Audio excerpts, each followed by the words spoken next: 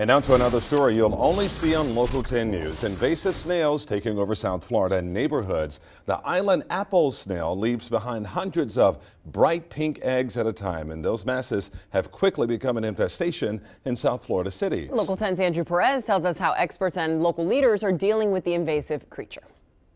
In Plantation, the saying goes, the grass is greener. Well, it's also pretty pink, as we first showed you last week when we first aired our snail story. It's going to be like Attack of the Snails. Yeah. That's right. Not on the menu. Hundreds, thousands of tiny snail eggs. We have a house on the canal, so we've been seeing quite a few of them. I don't know where they're coming from because honestly, I hadn't even noticed them. Some just learning about them, others had no idea. These eggs come from giant apple or island apple snails. We've learned they're all over Broward County, actually. We found them in Coral Springs, Lauderhill, Oakland Park. Once hatched, they grow. It's an invasive story. It's the same as iguanas, same as pythons, and we can only do so much. Plantation Mayor Nick Sordell says for years the city has been fighting off these invaders solo. It's a statewide problem, and so we've talked to the state.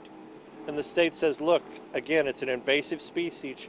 You can only do so much. But we care greatly, so that's why we're frustrated. He says the city scrapes them off, but these invasive, non-native snails come back and overpopulate quickly. Experts say they were likely introduced from South America through the pet trade or for food, and someone eventually let them go. They compete with our native snails and have the potential to alter the habitat.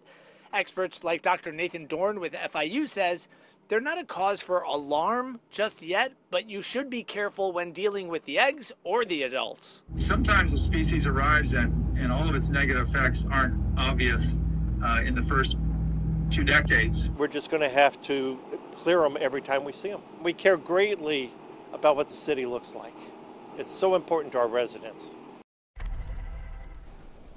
A lot more studying needs to be done too. Environmental agencies also plan on helping out. Each one of those little beads, by the way, turn into these big guys right here. If you want to get rid of some of those egg clusters, it's really easy. You can just grab a tool or you can use your hand as long as you have a glove. They're all over this wall.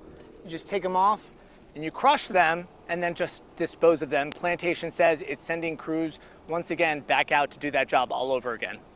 That's the latest here in Plantation. I'm Andrew Perez, Local 10 News.